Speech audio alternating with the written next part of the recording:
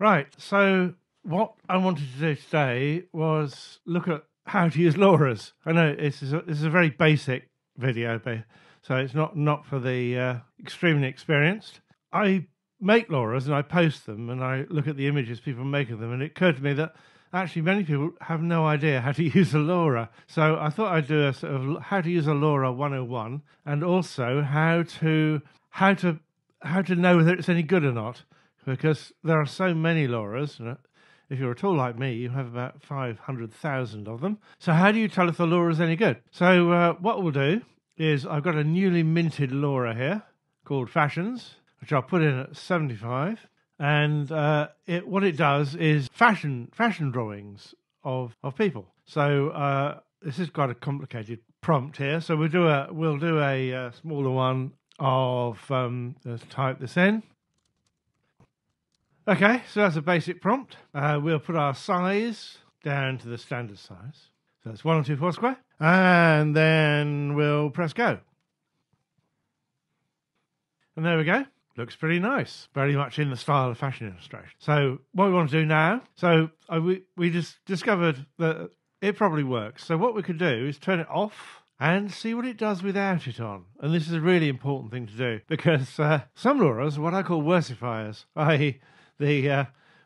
with just the prompt and no Lora, it looks better than it does with the Lora. So here we're looking for a watercolor style, and that, that. So that's pretty nice, but it's too photographic and not watercolor enough. So we can see that our Lora works. So we were in at 0.75 and it changed the image completely. And the important thing to note is that the image changed, and then you can sort of decide, did the image go in the way you want it to go, or did it get worse? There's so many Loras out there that are so bad that they often just get worse.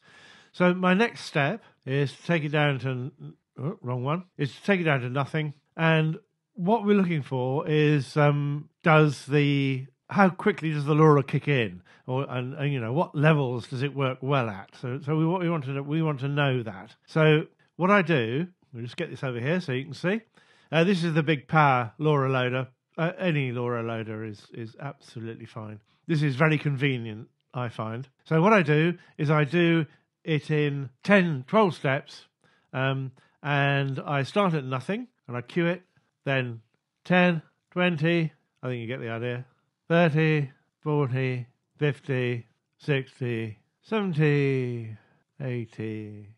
And I stop at 110. That's 12. A Lora that has to be put in at 1.5 or 2 is not a good Lora. You might as well dump it, really, because that's not very good. So we can watch these come through, and I shall speed this process up, but you should be able to see it slowly kick in as the generations go by.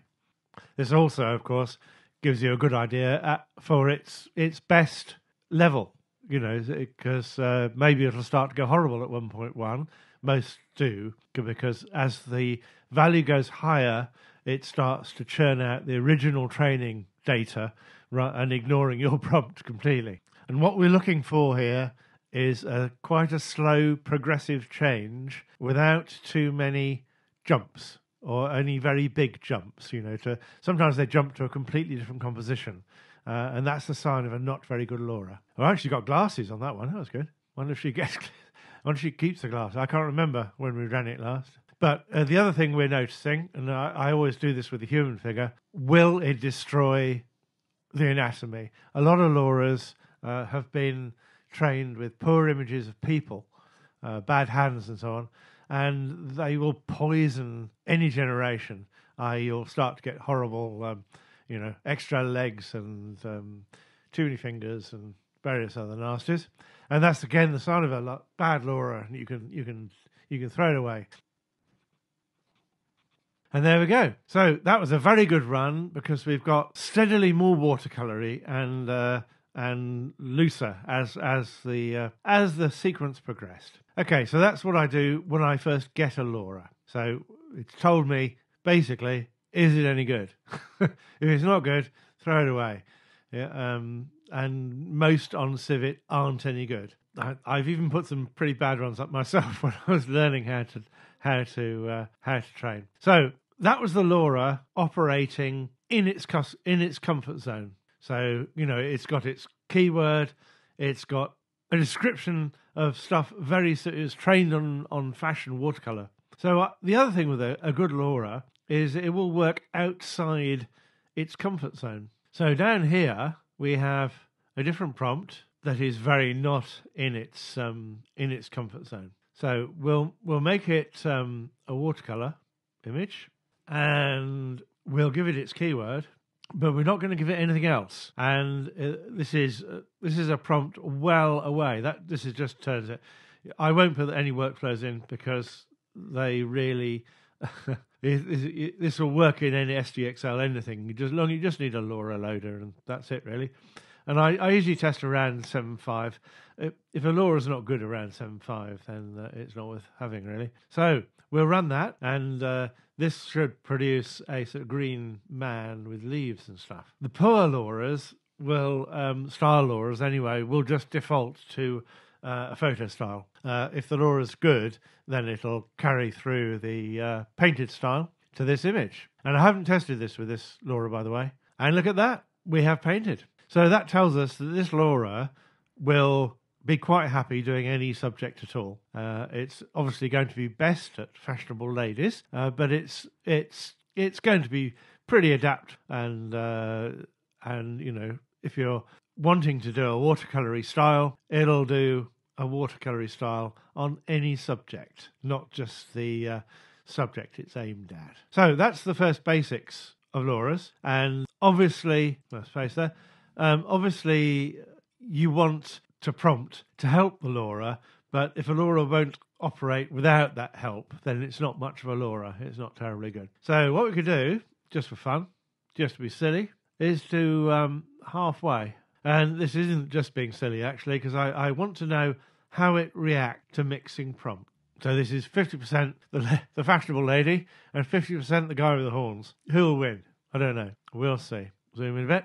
There we go. That's quite interesting. We've got the hat from the other prompt and the blue colour and the leaves from the second prompt. That's pretty good. Okay, so now we know more about our Lora. It'll do fun things if we mix our prompt. It is quite strong enough to use from about 0.3, 0.2 upwards, all of which is good. So next thing we want to know is, does it mix with other Loras? So what we'll do to test that, we'll move out of its comfort zone entirely, and we'll get, I think we'll do a vehicle one. I put all my prompts in a big heap here, and I cull them brutally. And if we've got a futuristic kitchen here, a sleek supercar, that'll be completely out of its comfort zone.